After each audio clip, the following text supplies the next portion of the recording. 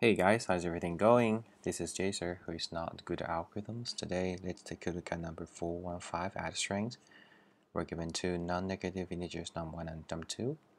You need to return the sum of them. Okay, both are valid. So yeah, how should we do it? Well, it's pretty easy. We just follow what add is and add each digit of specific index from right to left and collect the result at the end, right? So it's pretty simple, but actually it is not that simple to write a bug-free code. Well, it's easy, but not easy to write bug-free code. I need to emphasize it once again. I tried a few times and I failed. So this is how I'm gonna do it.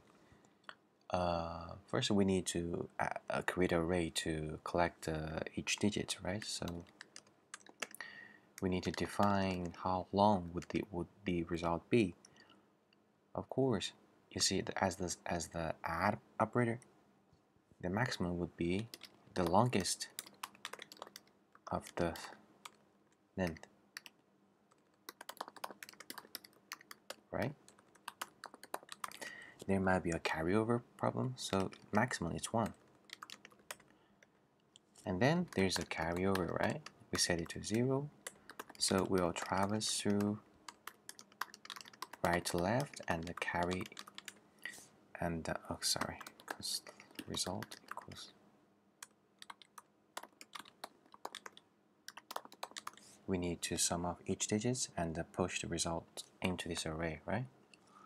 So digit 1 equals num1 dot length minus 1 minus I. I need to transform it into a number, but it might be undefined because it might be the shorter one. So we set it a default value, which is 0, and then parse int 10, because the next digit would be the same.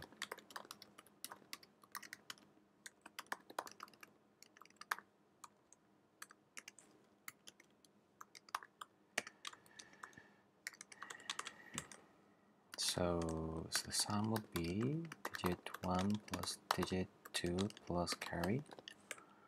And when carry is used, we need to reset it. So carry equals 0.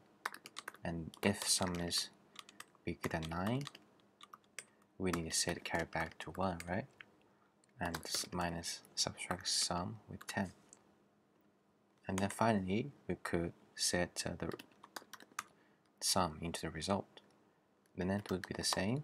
Length minus 1 minus I equals sum. When all of this done, there might be still as the last digit.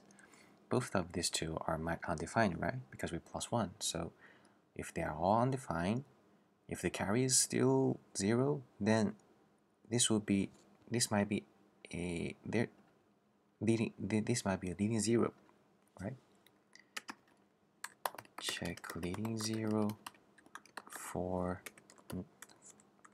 cases of carry be 0 at the last. Well, so it's very simple. We said if the first element is 0, we shift it. And then finally, we return result join.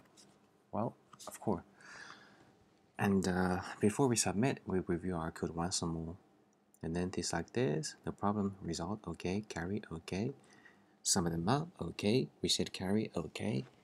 And the set carry, okay. Set the sum, set the result, okay. And the leading 0 check, okay. Join, okay. Let's try run code. Submit. Cool. We accepted. Maybe not that fast. Let's analyze the time and space complexity. For time, there's a like this, right? Suppose the m. Suppose this is m and this is n. So actually, it would be maximum m and n, right? And yeah, and last there's a join costs another linear time. So it's linear time. Space, well, we use this result, so it's is this array.